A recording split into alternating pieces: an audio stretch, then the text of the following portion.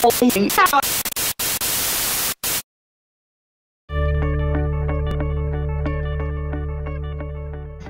guys, Mike Donahue, owner of Progressive Rescue, here with you for Fire Engineering.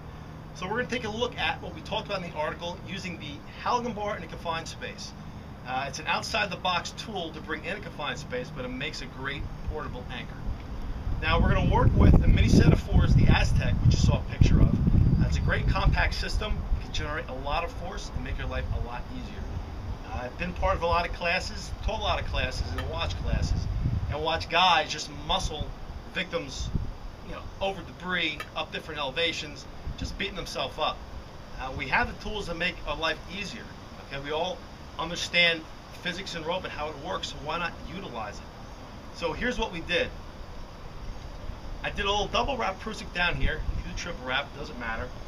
Right at the base, bring it underneath through your legs, connect it to the back of your harness with a beaner. Now, about the little short of the midpoint, I just did a girth hitch. Okay, I know girth hitch is taboo, but we're not hauling 1,000 pounds here. Okay, so it goes back to the beaner, which is attached to the Aztec. Now what I'll do is I'll lean back. All right, I'll pull some force on this Halligan bar. Now as I do that, he can go ahead and haul. Now we measured this, as you saw in the pictures, and the force we generated with this was just short of 150 pounds versus just connected to my harness as you would for a self anchor or a self belay or human anchor. Leaning back, we generated about 30-35 pounds. So there's definitely a huge jump doing this.